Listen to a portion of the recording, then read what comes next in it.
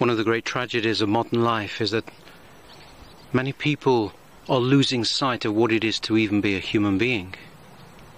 The philosophies, the images presented to us in television and the media strip us of the dignity of what it is to be human.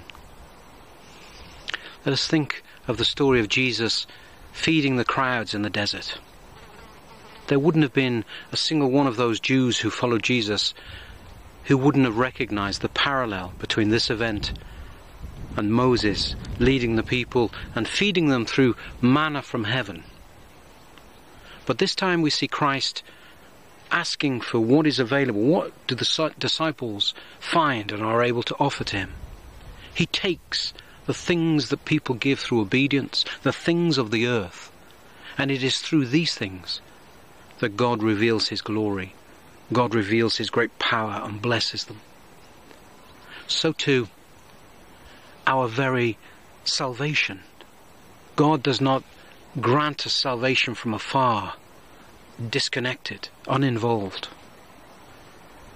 God becomes man. Christ, at the Fourth Ecumenical Council, recognized both man and God, and he ascends in his humanity with our humanity, revealing to us the great potential, the great dignity of what it means to be a human being. We are called, each of us, to live out this obedience, this dignity in our lives, the dignity in our choices, in our behavior, the way we treat other people, but most especially in the way we accept suffering.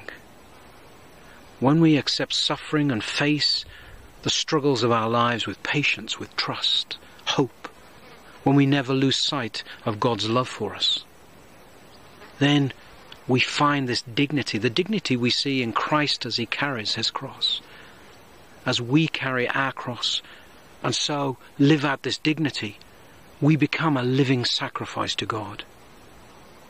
And once again, even in us, God's great power is able to be shown.